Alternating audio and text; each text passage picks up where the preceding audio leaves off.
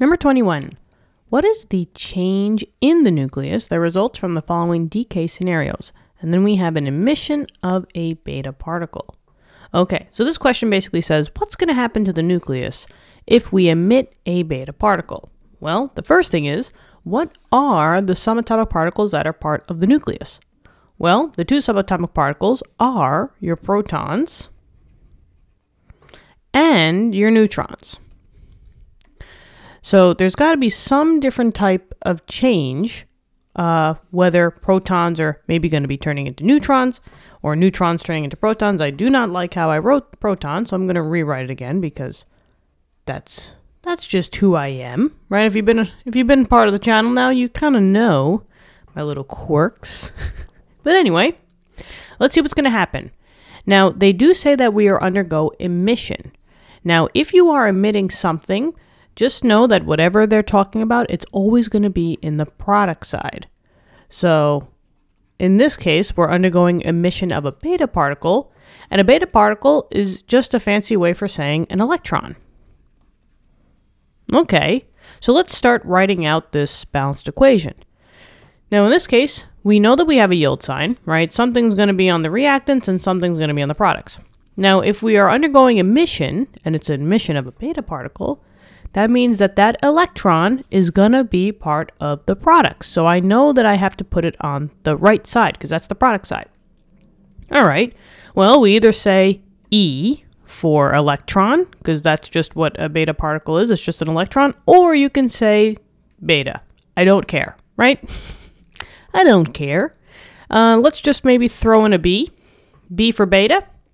And just know that there's, two numbers always when you're doing nuclide notation, one on top and one on the bottom. So we should know what our electron or beta numbers are.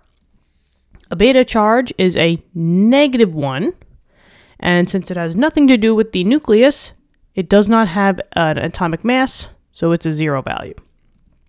All right. So now what I've done is maybe we'll just say that this is the beta. I guess we'll say BETA. And now we have to introduce our proton and our neutron into this balanced equation. So let's see. I have to make the numbers work. Now, in order for this to work, just know that the top numbers on the left-hand side of the equation have to equal all the top numbers on the right. So let's see. If, and by the way, I'm only working with protons and neutrons because that's what we're dealing with. We only care about what's going on in the nucleus. And the nucleus is only about protons and neutrons. So that's why I don't care about any other subatomic particle because those are not part of the nucleus. Now, over here, right, I know that if I'm going to be putting one on one side and probably one on the other side, right, I know that the tops have to be balanced. Because a 1 would have to equal a 1 on the product side because there's no top number for the beta particle. But now, who's going to go on the product side? Who's going to go on the reactant side? Well, I see that I have a -1 charge here. So I have to counteract that, right? So which subatomic particle has a +1 charge as their atomic number? Yeah, you're absolutely correct. The proton, right? Protons are always +1. Neutrons are neutral. They have no charge. So what I'm going to do is I'm going to move this guy up here. And let's see if it works out, right? Because -1 + 1 equals a big fat 0. So what does the charge on the bottom have to be on the reactant side? Yeah, it's also got to be a big fat 0. And that's what the neutron is. On the bottom, right? And then 1 on the top total. 0 + 1 is a 1. So we did it right.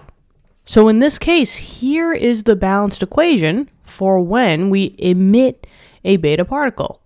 So what is going on in that nucleus? Well, it seems like a neutron. You're starting off with a neutron, but then once you emit that beta particle, what does it turn into? Yeah, a neutron will turn into a proton. And that's it. So let's balance, or not balance, but let's box this off, right? Whoop. There we go. Whee! And that is your final answer. So that's basically all that we had to do here, was just see who was on the left, who was on the right, and the neutron will turn into the proton. So you'll lose one neutron, but you'll gain a proton in the nucleus. And that's it. I hope this out.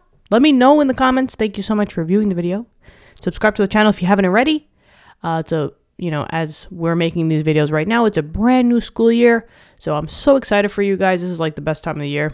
I remember when I was in school, this was always the best time, making the schedule, going to your first couple of classes, got the endorphins pumping. It's going to be a great year for you guys. I'm super excited. I just want to let you know that because it's a new school year, we opened up memberships on the channel. If you want to become a member and help us out a little bit more, you're more than welcome to. It's not obligated, obviously. So, but thank you for considering. And I'll talk to you soon, okay? Hope you have a great day. Bye-bye.